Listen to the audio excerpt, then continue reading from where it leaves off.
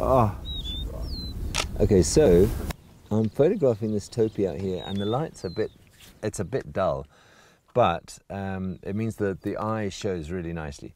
But what I'm doing is it's quite close up, and I'm shooting with this lens at 400mm, and I'm wide open on my aperture, so I'm on f4, so that's the widest open aperture.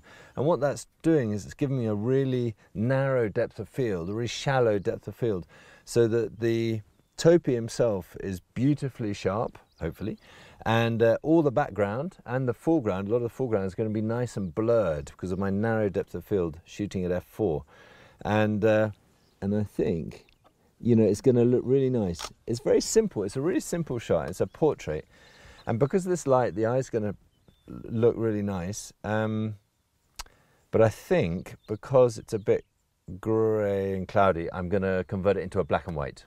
So let's have a look. Click. There you go.